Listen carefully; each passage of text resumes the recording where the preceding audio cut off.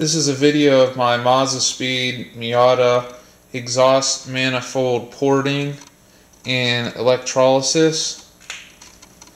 You can see I polished the outside of it. I just wanted it to look better whenever I put it on the car. You can see how shiny it is now on the outside. I polished up the outside pretty nice. But the main thing that I did is I ported out the inside.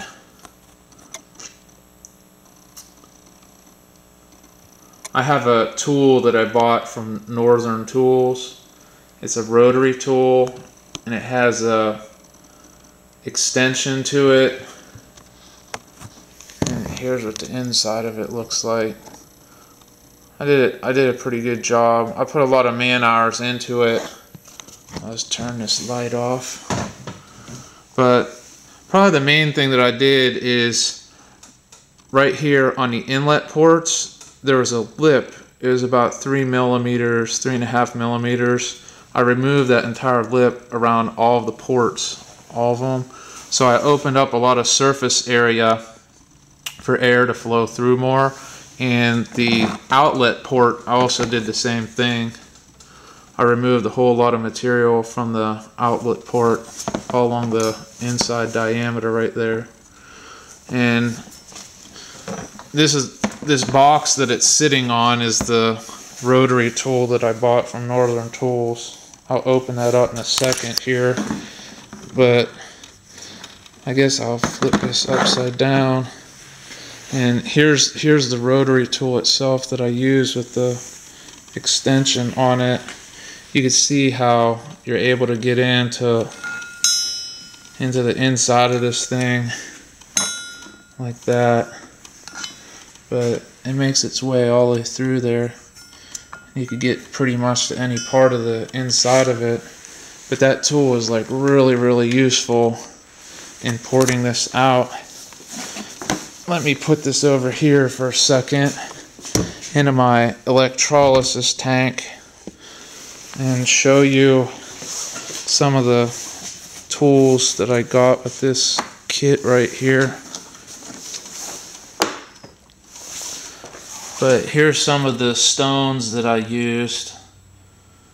These came in handy. These came with the tool itself. There's like a whole bunch of different bits and everything that came with it.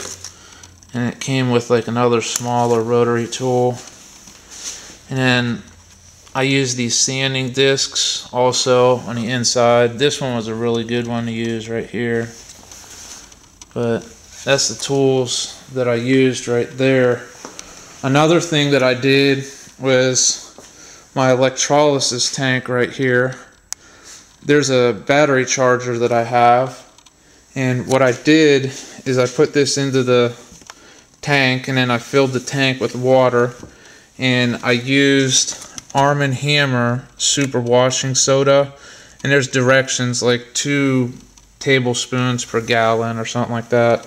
But what I did is I got this wire right here. I just got it at Home Depot. It's steel wire. And I routed the wire from here down through the inside of this part and then out this side right there, back up to here. And then I got the positive and I connected it to that wire that went through it. But before I put the wire through it, I got some foam and cut some little cubes of foam, and I stuck the wire through the cubes of I stuck the wire right through the cubes of foam, and when I pulled the wire through here, there's like a cube of foam here, here, and here that the wire went through so that the wire would not touch the part. And then what I did is I got the negative and I put the negative onto the part like that, and then I flipped on the electricity going to the battery charger.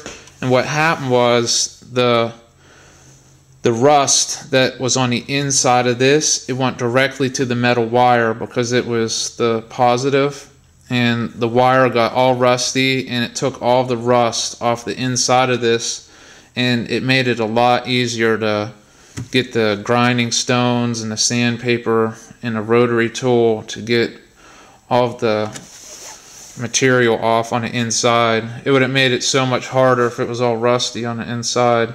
But this thing ought to flow a heck of a lot better than it did from the factory since I ported it out so much.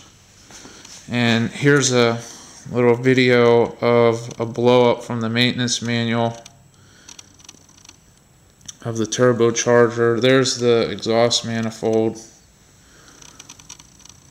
But what I plan on doing is I plan on porting out the one that's on the car right now. I got two of them, so I'm going to port it out and probably polish it up, make it look a lot nicer, and then I'll end up selling the one that's on my car and use the money for like different upgrades on the car. But that's the video on my exhaust manifold porting that I did on my exhaust manifold.